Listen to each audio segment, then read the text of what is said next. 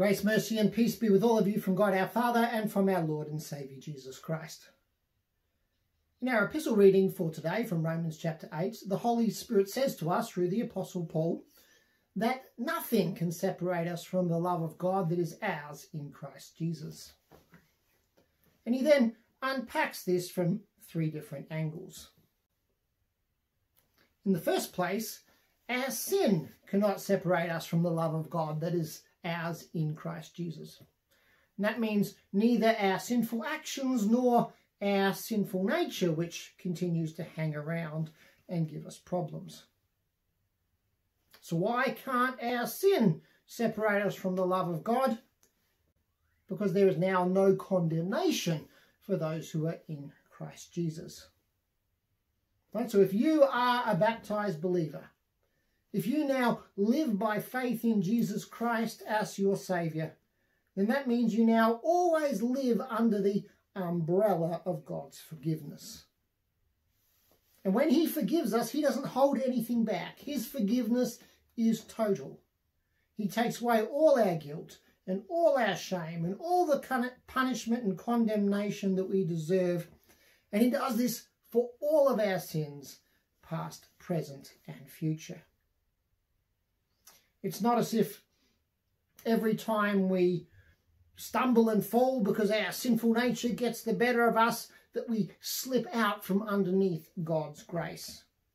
No, instead, as long as we remain in Christ, we are always under the umbrella of his grace.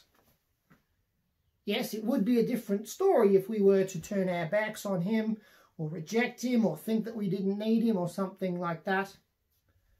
But as long as the Spirit of God leads us to live that Christian life, that life that's characterised by daily repentance and faith in our Lord, so that when our sin does get the better of us and we do slip and fall, what do? We say, oh God, thank you, right, that I have forgiveness through you. Yeah, please forgive me once more and give me the help that I need to do better in the future. And he then gives us both the forgiveness and the help that we need. Right, so as long as we continue to live in that relationship that the Spirit of God has established between us and Jesus Christ, there is no condemnation for us. And this means that we don't have to worry that perhaps God is angry with us because of our sins, or perhaps he hates us or is planning to punish us. No, instead we can just remain secure in his love. And if the devil or any human being tries to accuse us or condemn us because of our sins, we can say, nope, sorry, you've got the wrong person. You need to go and take that up with Jesus Christ. I still remember the first time I ever went to private confession and absolution. I had something on my conscience that I really wanted to get off my chest, and I wanted to hear the good news proclaimed to me that that sin was forgiven. But at the same time, I was very fearful because this meant telling another person my sin. And I thought, oh, what if he then uses this against me? But you know what helped me to overcome this fear? It's this knowledge that there is no condemnation for those who are in Christ Jesus. Right, so if I confessed my sin and had it absolved in the name of Jesus Christ, if anyone was to then have a go at me because of that sin and try and accuse me as a result of it, I could say, look, sorry, you've got the wrong person. You need to take that up with Jesus Christ because that sin's on him now, right, because he has taken it for me.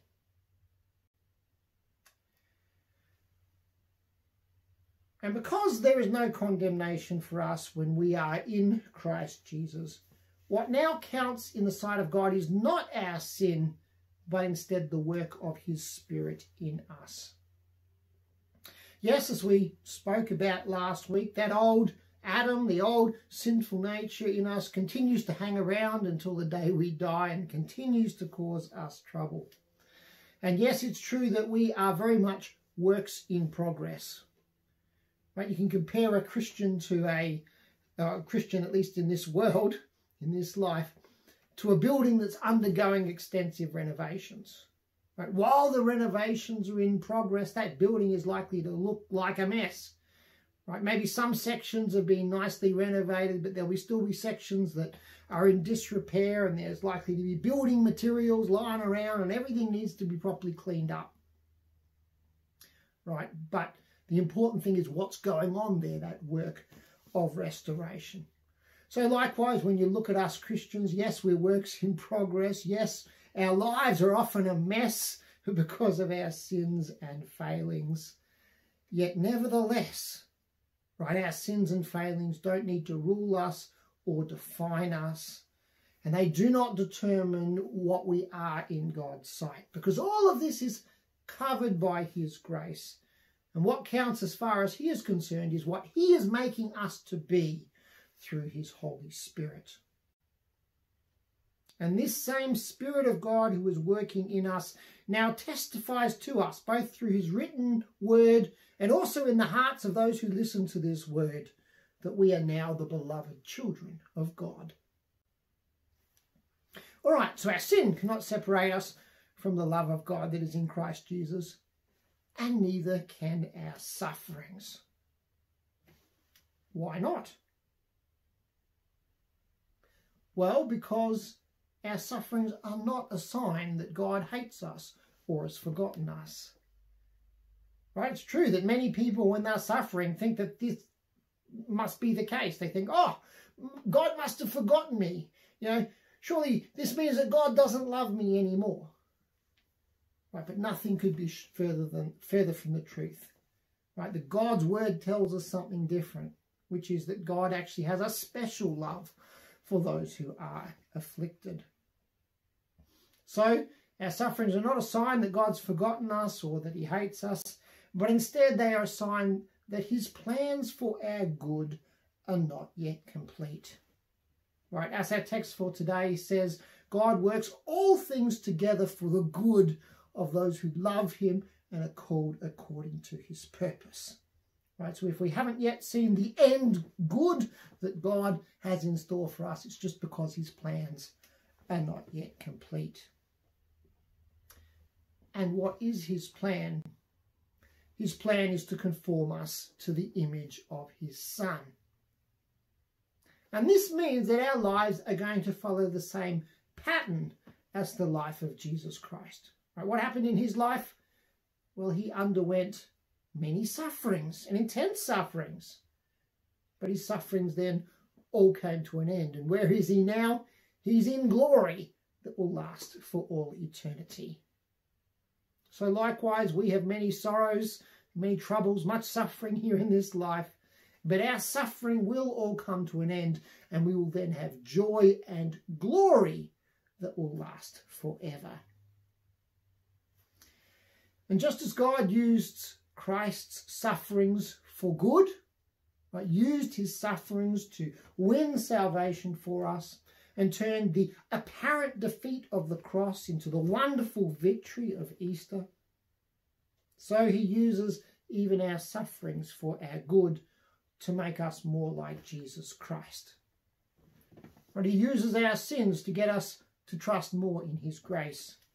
He uses our hardships to get us to rely more on him and on his power, so that our faith shines that much more brightly.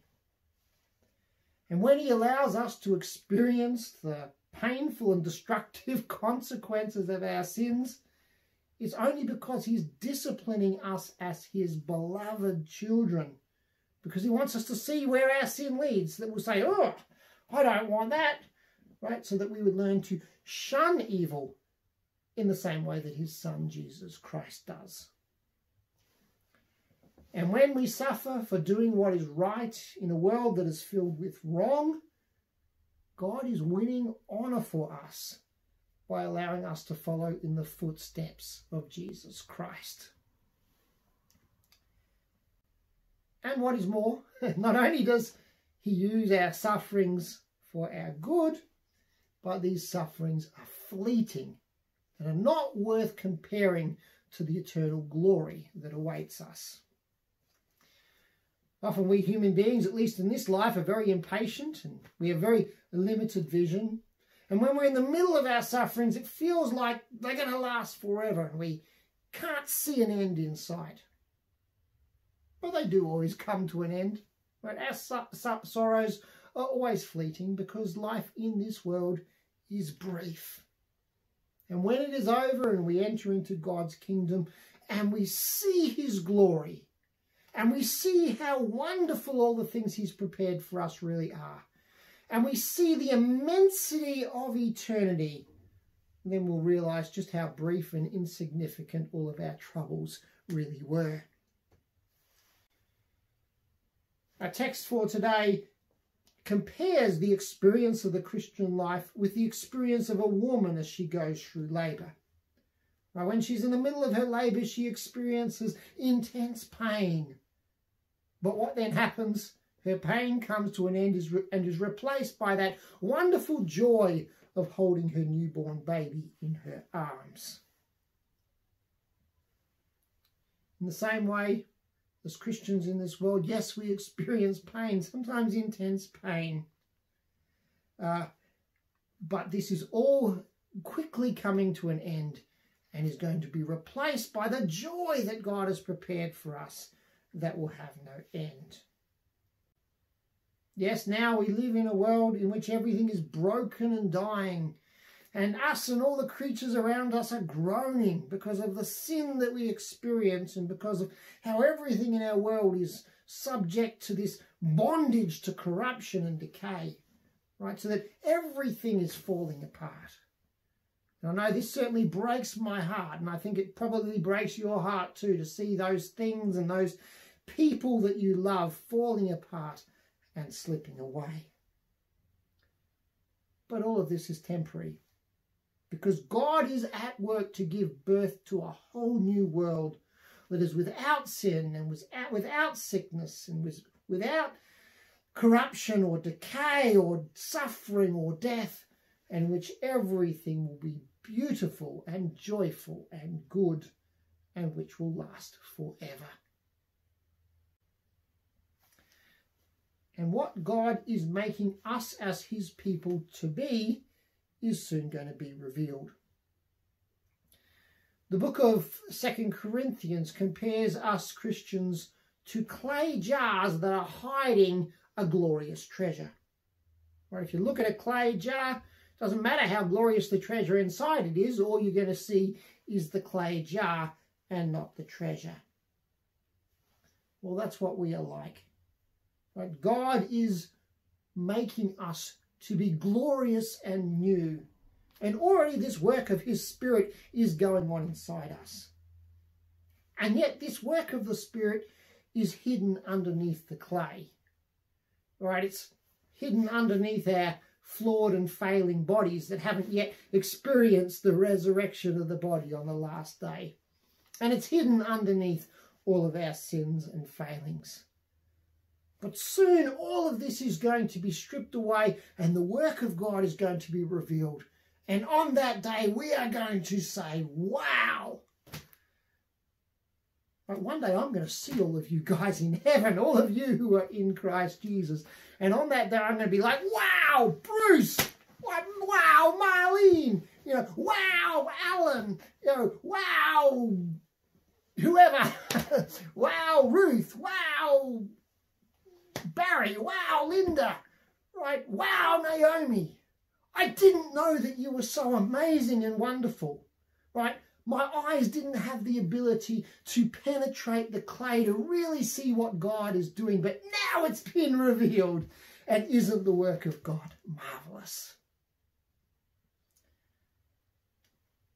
Word of God tells us that's true. Wouldn't it be great if our eyes of faith would actually live out that reality every day as we recognise that in the people of God around us, God is working something that's wonderful and glorious and good.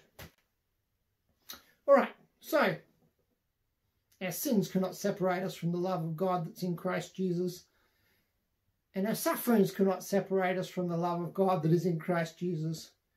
And the Holy Spirit then wraps all of this up by saying that nothing in all creation, not tribulation, not distress, not persecution, not famine, or nakedness, or danger, or the sword, or death, or life, or angels, or demons, or things present, or things future, or earthly powers and authorities, or height, or depth, or COVID-19, or draconian lockdown measures, or whatever, right? Nothing in all creation can separate us from the love of God that is in Christ Jesus. Because God is for us, and therefore nothing can stand against us. Right? God is almighty. Right? Nothing can hinder his power. And so when he is determined that he is going to bless us, well then nothing and no one can take this blessing away. And God has proven that he is for us and that he loves us by sending us his Son. As our text for today says, if God did not spare his own Son but gave him up for us all, right, while we were still dirty, rotten sinners, because he wanted to reconcile us to himself, right, do you think he's going to turn his backs on us now that we are his beloved children? Right? Absolutely not. But instead he is going to graciously give us all good things. And because God is for us, he now sends his Son and his Spirit to be with us and to minister to us and to intercede for us in all our needs. But you know that the Holy Spirit, who is in you and who reads your heart and who knows you better than you know yourself, is continually praying for you? Right? That's what our text for today says. So in the worst moments of your life, when you are feeling really down, maybe you're so distressed that you can't even put your distress into words and voice a prayer to God. Well, at those moments, the Holy Spirit who searches your heart is praying for you with groans too deep for words. And these prayers ascend before the throne of God in heaven. And in the same way, the Lord Jesus Christ is praying for you too. I think one of the most beautiful passages in the Bible comes towards the end of Luke's Gospel, at Luke's account of the Last Supper, where Jesus tells his disciples that they're all going to fall away, including Peter, who was going to deny him 3 times that very night. But then what does he say to Peter? He says, Simon, Simon, that Satan has demanded to sift you like wheat. Right, but don't worry, Peter, right? Because I've prayed for you, so that your faith would not fail. And when you've turned back, strengthen your brothers. Right? I think that's so beautiful, right? Jesus knew that Peter was going to fail him in his hour of need, that he was going to deny that he even knew him to save his own skin. But when Peter was being so faithless, what was his Lord Jesus Christ doing? He's being absolutely faithful, and he's busy praying for Peter that his faith would not fail. And his faith didn't fail. Yes, it was pretty weak and wavering, but he did turn back, and he ended up becoming a great pillar in God's church who strengthened his brothers. And likewise, the Lord Jesus Christ is praying for you, right, that your faith would not fail and that you would be a great pillar in his kingdom. And do you think that Almighty God is going to fail to heed the prayers of his Son and of his Spirit? No, absolutely not. So when we have a God who is for us in this way, there is really only one sane response, and that is to cast off all fear and to rejoice that this Almighty God, who holds our lives in his hands and controls our future, is really fond of you. Amen. And the peace of God, which surpasses all understanding, keep your hearts and your minds in Christ Jesus. Amen.